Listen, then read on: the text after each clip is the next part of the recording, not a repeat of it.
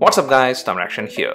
Two classic 125cc BS-6 offerings that's actually in demand but very confusing to figure out the best for you is the Suzuki Access 125 BS-6 and the Yamaha Fascino 125 BS-6. So this video is for everyone who's in that train of confusion in making a decision from these two scooters.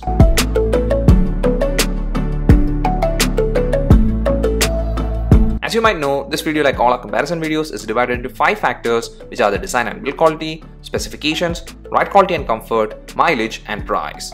And these 5 factors will cover every aspect and that will help you in making the buying decision. So let's not waste any time and let's start with the first factor, which is the design and build quality. Even though both are classic style scooters, they have a very different approach in styling. Fascino is more of like a curvy scooter while the Access is like a flat style one. From the front panel, that theming is evident. And here both these scooters have their indicators and DRL as a single unit on the front panel. Then checking the headlight, the Fascino's headlight is a concave lens headlight and here this headlight is a halogen bulb. While with the Access, the headlight is a boxy one, but here this headlight is not a halogen bulb, but instead it's a LED one. And here both these headlights range and coverage is good and that makes night rides easy and safe with both these scooters, but the better one is unsurprisingly the LED headlight in the Access 125 BS-6. Then checking the handle, it's the typical scooter one in both. And about the switch controls, the Fascino is the winner with the better selection of controls. On the left, there is a dim bright switch, indicator toggle and horn, and on the right, there is the self-start switch as well as the start-stop system switch. And here what this switch does is that when it's turned on and you take a brief halt in traffic or for something else, the engine automatically cuts off, and later when you're set to go, the engine restarts with just a twist of the accelerator. The feature works great without issues and this will help in saving fuel. But with the Access 125 BS-6, no such feature is present and therefore the switch controls are the standard ones. On the left there is just the dim bright switch, indicator toggle and horn, and on the right the only control present is the self-start switch. Then checking the instrument cluster, the Fascino 125 BS-6 tries to retain its classic approach with a simple but design matching fully analog meter. It looks sleek, but based on information shown, it just shows the basic things. And here the Access 125 BS-6 does it better by using a panel which retains the classic look, but this one is a digital analog one. The digital portion is a small section with no backlighting, but even this small portion does show more needed info like the dual trip meter, oil change indicator, etc. Now the Fascino, even though it doesn't do much in terms of the info shown on the instrument cluster, what it does at its core is that it offers a lot of convenient features, and the first one we saw is the start-stop system mechanism, and the second one is the side stand engine cutoff feature. This is a very handy feature and I feel all scooters should come equipped with this feature as a standard. And by the way, Yamaha has done things like that and therefore no matter whether you get the drum or the disc variant, which are the two variants offered with the Fascino, and they both have these two features. But Suzuki actually trims down stuff based on the models and there are plenty of models offered, and the one shown here is the special edition and therefore as an extra you get a USB charging socket, retro colored seat, alloy wheels and chrome mirrors. Then for the side panel, both the scooters have a simple clean one with their respective branding in 3D chrome finishes, and here both these scooters' bodies made of fiber. So when it's fiber, the first big doubt in everyone's mind is about the quality of the panel, and to be frank, both have good quality panels, but the very slightly better one from the two is the Fascino's body. Then moving to the rear section, well here the Fascino gets a unique tail light, which is a V-shaped one, and I do like it. It's like a simple yet elegant approach, and that's mainly because there isn't any clutter. And from that, one disappointment is that the fuel filling inlet is still the underseat one. And here once you open the seat and get access to the fuel inlet, the max you can fill is 5.2 liters. And also the pillion grab bar, which has this matte black finish, is a comfortable one. So now checking the Access 125 BS-6, the taillight structure is a familiar one, and here the main thing that stands out is the external fuel cap. This is a very handy feature even though the opening mechanism needs the key. And about the tank capacity, it's 5 liters, which is less compared to the tank in the Fascino, and about the pillion grab bar used here, it's a slightly more comfortable one.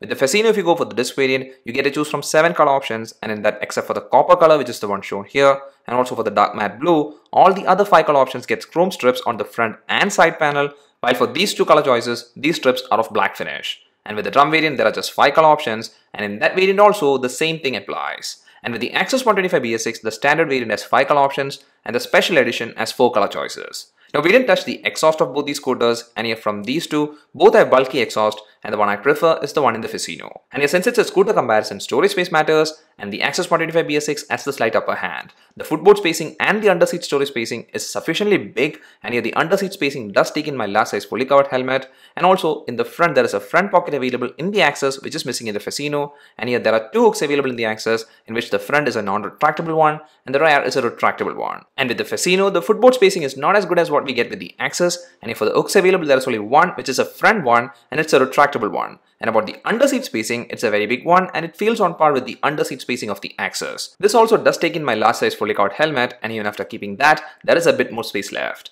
So that's all for the first factor, and here both scooters with their styling is targeting a wider range of riders, and I guess since they follow a different styling approach, our options are more elaborate. For me, from this factor, the one I prefer is the new Fascino 125 BS-6, and it's mainly because the Fascino has better features and also I do like the design of the Fascino more. But this is just one factor, and also this is a factor where the choice matters based on personal preference. So let's move to the second factor, which is the specifications. This as always is just for reference, and hence here's the side-by-side engine spec sheet of both these scooters. Well, as you can see, both have a 125cc engine, and since both are of BS-6 standard, they are FI engines. Now for the max power and torque generated, the Access 125 BS-6 has the better number. And about the body dimensions, the Fascino is the longer one with the higher wheelbase, but for the ground clearance, the Access has the better clearance and also the Access is the heavier of the two. Fascino is weighing under 100 kilograms, which has its pros and cons, but for the tires used, the Fascino uses the better rear tire in terms of thickness, and for the suspension, both scooters get a front telescopic suspension and a rear swing arm one. And about the brakes, well, both scooters have disc or drum option for the front wheel, and there is combined braking system available with the Access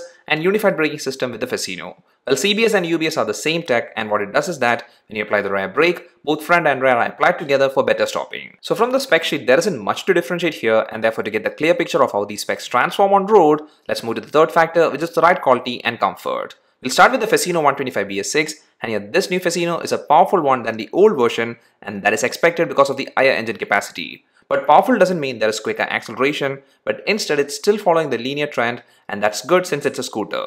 And the better power is much evident in the speed range between 30 to 60 km per hour. And yet this new Fascino has a better ride quality for a speed range from 0 to 80 km per hour, and in that speed range there is literally no vibration or engine stress, and I totally enjoyed the ride experience in that speed range. But when we hit the 80 plus mark, the quality did degrade and there was a bit of vibration in the handle. And with the Access 125 BS-6, it shines with the engine's performance. It's a better performing scooter than the Fascino 125, and here the Access is quick to gain speed and you can feel it. Hitting the 60 mark from 0 is abrupt, and the best ride experience was in a speed range from 0 to 85 km per hour. Now about that also, there wasn't any vibration or engine stress, and also you can touch the 100 mark for top speed with the Access 125.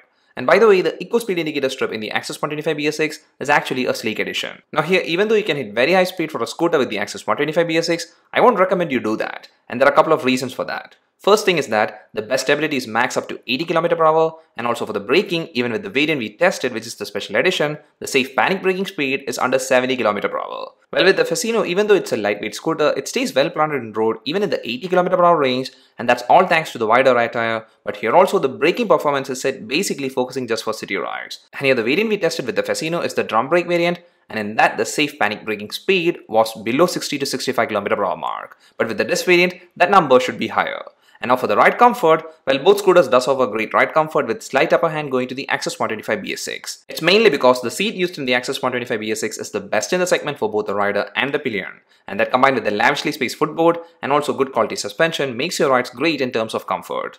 Now here one thing to note is that the Access 125 BS-6 seating fell low set, but since the footboard spacing like I mentioned is the best, I didn't face any issues with the seating. Well, with the Fascino, the seating posture is upright and the seat felt high set than with the Access, but since the side cushioning is set in a sloping way, ground reach is very easy. And for me also with the Fascino, I didn't face issues with seating, and for your reference, my height is 176 centimeters. Now even though I did say that the Access has slightly better ride comfort, it doesn't mean the Fascino offers bad ride comfort. In fact, the Fascino is also a very comfortable scooter, and that comfort difference between these two scooters is not very much. Here, even with the Fascino, the seating is great for both the rider and the pillion, and the footboard spacing was adequate for me. And about the suspension, even though it's not stiff set compared to its competition, it's not the best. But one thing I didn't mention is that the Fascino has silent start feature, and that gives a very satisfying engine start, and also that engine refinement is slightly better in the Fascino compared to the Access 125 BS-6. And about the ride control, well, even though the Fascino is the lighter scooter, the Access 125 was the better one to get through traffic. So from all this, the conclusion in this fact is that the Access 125 BS-6 has the upper hand in terms of performance and ride comfort, while the Fascino 125 shines with the refinement, features offered, and also the braking. But please do note the difference gap in this factor for both these scooters is very slim. So that takes us to the fourth factor, which is the mileage. And here the clear winner in this factor is the Access 125 BS-6, and the mileage the Access gave is between 56 to 59 km per liter, while the Fascino on the other hand got a mileage of approximately 52 to 54 km per liter during our testing.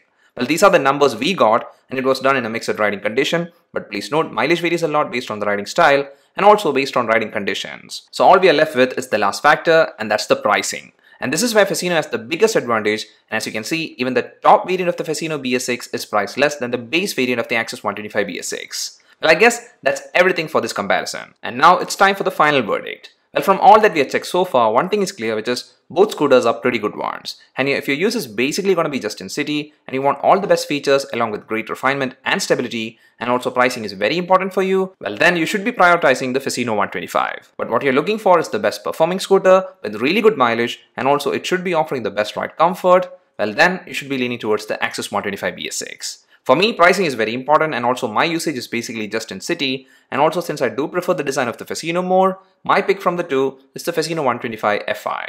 But like I said, no matter which one you pick, you surely will enjoy the ride, and also both will last well. That's all for this comparison video, and if you enjoyed it, a like is much appreciated and a sub would be better. And before you leave, I would love to know your pick from the two, so please leave that in the comment section, and I'll see you in the next one. Till then, bye.